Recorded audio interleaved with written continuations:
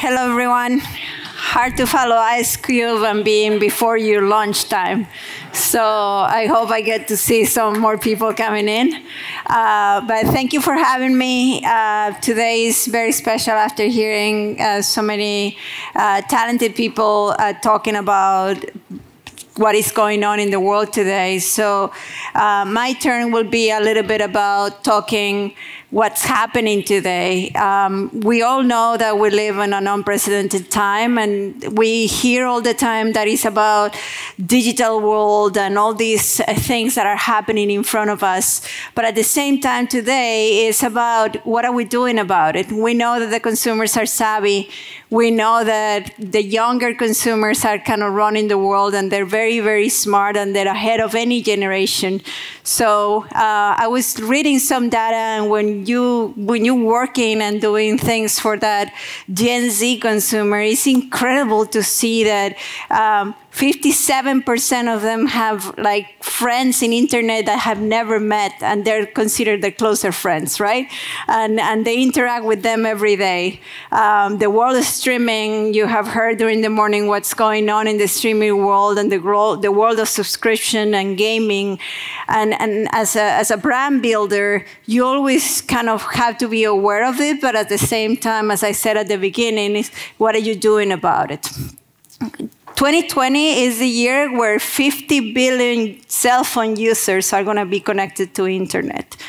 So when you hear this data, it's super important for us to act and do something. So this day, we live in the intersection between sports, music, culture, tech. They all blend with each other. They all together. And we live in this world where we, as brand marketeers, we need to know where we sit and how we interact with these categories. I'm going to tell you a little bit about what I've done and the projects that I have led and the projects that I have collaborated through the years. I've been very fortunate to be part of this industry for the last a little bit over 20 years, and you can take me now. But it's been a great learning experience. I recently, just a few weeks ago, I left Beats by Dre to pursue other opportunities that I am working on. But it's been such a pleasure to have worked at Nike and Beats, and I'm going to share a couple of case studies and things where we continue to drive culture and really affect what's going on in the world. And not too long ago, we had a challenge to kind of bring some of the Nike franchises back to be trends and be relevant for the younger consumer. And we decided to create this sneaker holiday that some of the bloggers and YouTubers and creators of content said that it's a lame holiday, right? Because it didn't have that edge, or it didn't have the credibility, because we were creating something from the scratch. We started with 10,000 units. We started with very limited budget. We started to think and dream that there was going to be a movement. And we said, let's give it a try. And that was only 5 years ago. And while we started with 10,000 units, the following year went to 100,000 units. The following year went to 500,000 units. We started executing in 1 country to 10 countries to 30 countries in the world in just 24 hours. So I'm going to show you, and the reason I'm telling you this story, because for me, it starts in a business table. It started with a few of us. And then when you move to selling internally, it's all about localization. It's all about bringing that blending on sports, culture, fashion, trends, and really making sure that you kind of have a sharp point of view and go ahead of the trend and ahead of things that are happening, and you bet on it. Right, so I'm going to show you just a small tease because I don't have a lot of time, because you need to eat. So let's start with this example.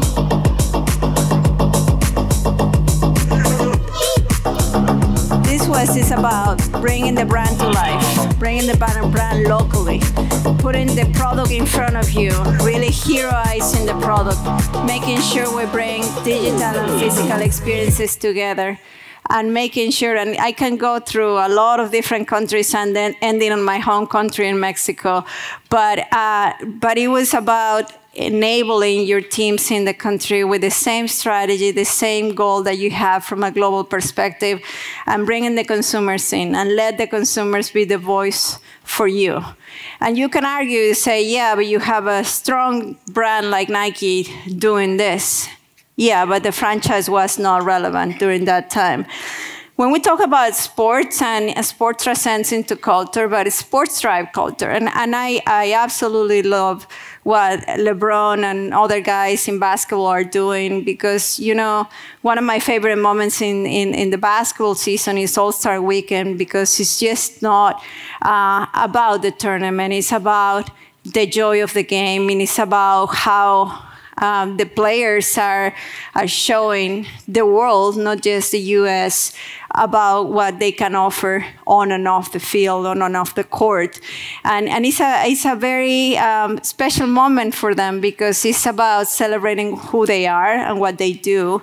And, you know, through this tweet or Instagram post from LeBron, he's always showing us what they involve in fashion and culture as well. So very excited to be part of this, which I wanted to share an example. When LeBron came to LA, we had the pleasure to work with the Lakers, and the brief was different for us.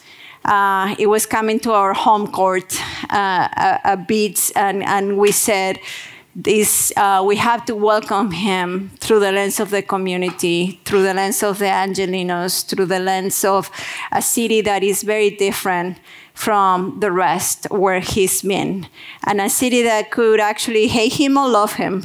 And we need to prepare the home turf for him. So this is a way that we interpret it through not just a TV spot, but through a point of view on sports, culture, and tech, because we needed to make sure that we provided the tool to actually stay above the noise, to actually tell the team and the world and the consumer and the basketball fans that as a brand, we were going to help him focus on the game and avoid all the noise that he could have in a place that is hard to conquer like LA. So let's take a look.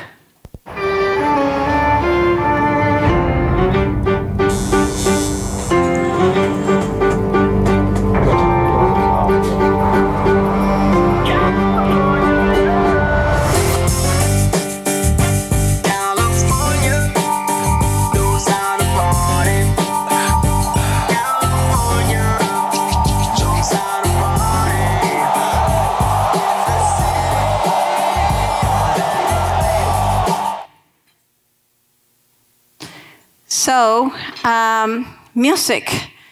We all love music, but if we use it the way that we can use it, it becomes center of your message. Beats what I was always trying to do when I was leading the brand. It was about really maintaining and being the epicenter of what you create, because it's the best way that you can connect with the consumers and with your audience. The headphone is the instrument to deliver the best music experience.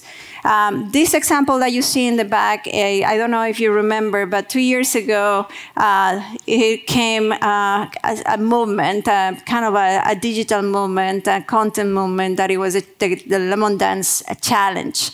What I love about this example is that it came to us through Pharrell and the NRD team, and within a week we were able to produce a spot, to find an iconic place in LA, to shoot it, to launch it digitally, to have over 14 million views in hours, because the consumer voted that it was at the right time, it was with the right talent, the right music, at the right moment. So we were only the the collaborators, I don't want to say creators because creators are the musicians, right? We were the co-creators and the partners to really bring everything together and have fun with it. So another example here is fashion. Fashion moves at the speed of culture and sometimes moves ahead of culture. In this particular moment, the project started on a dinner table with LeBron. He's fascinated with Tom Brown. He loves Tom Brown suits. It's what he wears.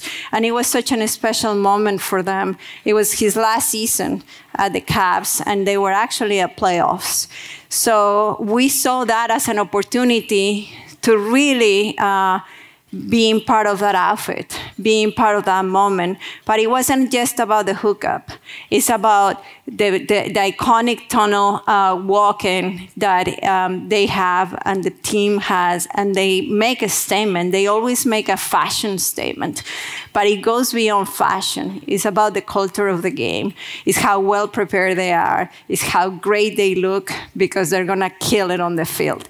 So we had a lot of fun with it. We collaborated with Tom Brown. So our Studio 3 headphones, which it was a product of the season, were able to actually deliver in an amazing special package that it fits their suit, and it was a surprise for them in their lockers before they actually change to go to the game and do that special walkthrough. So you can read how Highest Novelty, Esquire, GQ actually talk about it. And we didn't care if we had the headline or no. We knew that we were part of the story and we were part of their focus to actually win the game that night. Sports inspires fashion. You recognize who is in that picture? Virgil Abloh, right? So that moment, you could argue that right now he's doing maybe 20, 30 collaborations. That moment, it was his first. It was when he was working in one of his first times he ever collaborated with Nike. It's about staying ahead of the game. It's about really doing something new and different and bet on that collaborator. That was before anybody actually went big with him. And I'm talking about 5 years ago, when he was planning something to launch in 18 or 24 months. So it was about his writing, it was his story, it was about the trust and us putting a Jordan shoe in front of him and doing something iconic that meant something for the consumers in terms of storytelling. It's about how you actually tell the story and how you actually drop that shoe in a moment when it can be relevant and create a scarcity.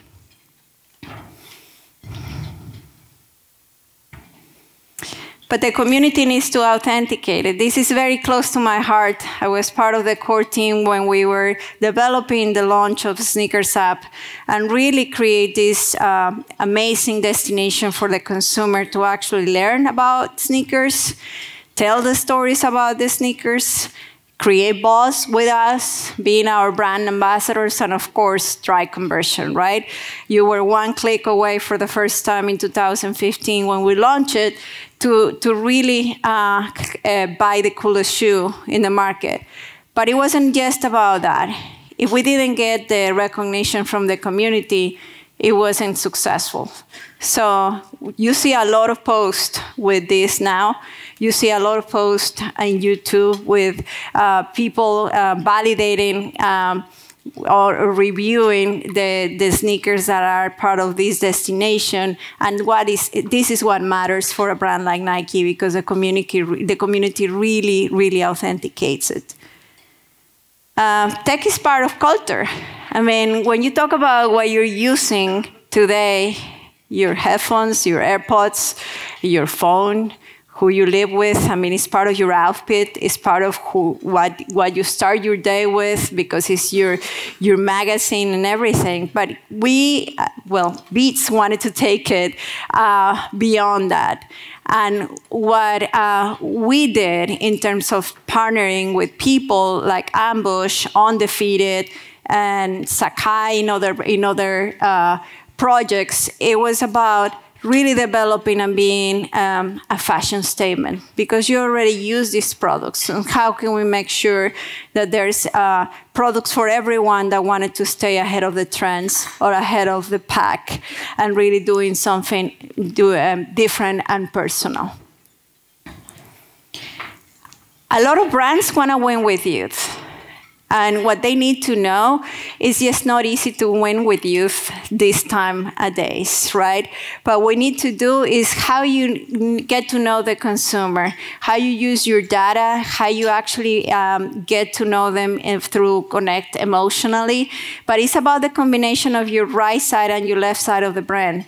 You cannot be just a storytelling and not know the consumer. We cannot just do data and brand analytics and performance marketing and not be a storyteller. We have to be very careful in these days because everybody is so fascinated with subscription model and the things that will get you to unlock that conversion. But you have to build your brand first. You need to know and serve the consumer in a different way. This example that is here is Nike Plus in the back. And you're familiar with what Nike as a member is doing with you. It's about serving you personally. I won't get the same feed as you if you're not a runner, or you love basketball, or you love training, or you just love shopping, right? So it is personalized experience, and that's what matters. And it matters for you more than anybody else. So it's personal. It's about getting to know you. And as a brand and marketer, you have to be smart on how you use that data, right? And making sure that you have to go back to the consumer and tell them what's new for them in their own feed. If you do it the way that we used to do marketing 10, 15 years ago, you're going to lose them immediately, in seconds, because it's just not relevant anymore. And we lose you, and we don't get you back. The personal connection, I already talked about it, we have to be going and really going deeper into what matters for that consumer. Today, teens and tweens and all the way to 20-year-old, they only spend like 5, 6, 8 seconds with any type of content. They're content creators as well. So they go and switch channel to channel, and they don't care if you don't connect with them. They just leave you. So we have to be smart, and we have to be personal, and we have to be real to them and with them. I already talked about it. There's a lot of new brands in the marketplace that are surprisingly smart, because they know who to talk to, because the creators are young generations, are young consumers, because they know that they can stay there. I think, and I was talking to somebody yesterday, and it's about staying niche, but then growing, and knowing your consumer and start kind of betting in something that is coming to give you the volume and give you the connection and the reach that you need to do. I'm fascinated with global markets. I mean, the way that we do global marketing right now is very different than 10, 15 years ago. Global market is with a global insight, but with a local execution, but with a local voice. 15, 20 years ago at Nike, we used to just do campaigns globally and translate it locally, right? We just put subtitles or change the dub voice, and that's it. Right now, it's a global brief, and just do it means a lot of different things in different places. You barely see campaigns outside of the US that are different, that are the same in different markets. Nike uses only these global moments like Olympics, World Cup to really do one voice, one brand. But the rest of the time, every single market has their own voice. And it makes me really, really proud, because we spent a lot of years trying to kind of sell that to the company and making sure that you use and utilize your local talent to develop that voice. Right now is the way that the brand is executing. Sorry, the clicker is not helping me.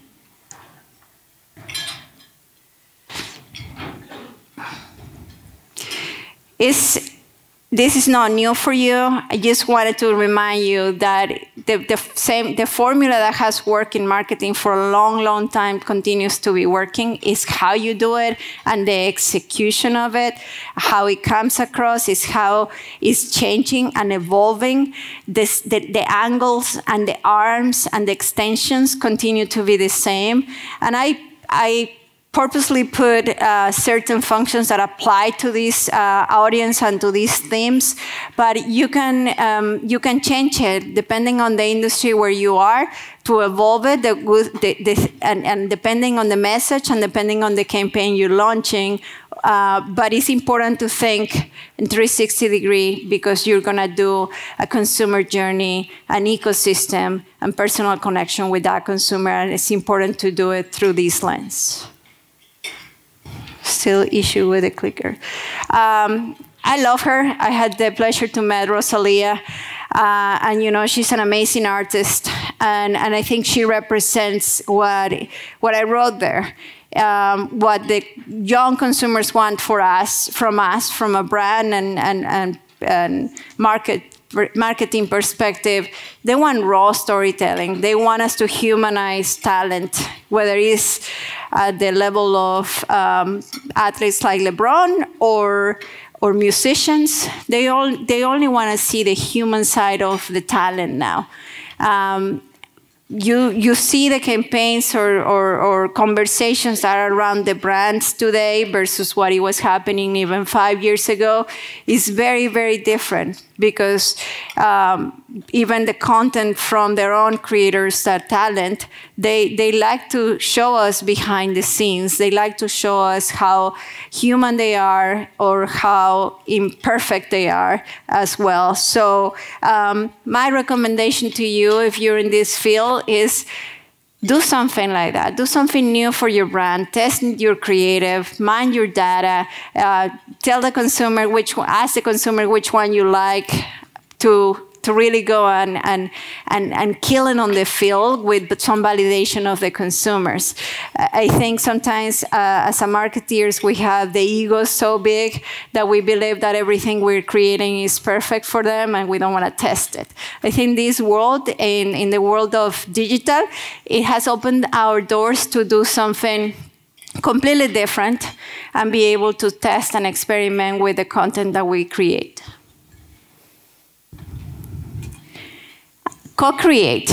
The world of co-creation for me is fascinating because you have a lot of young talent that are willing to share their talent with you. So they're just waiting for you to give them a platform.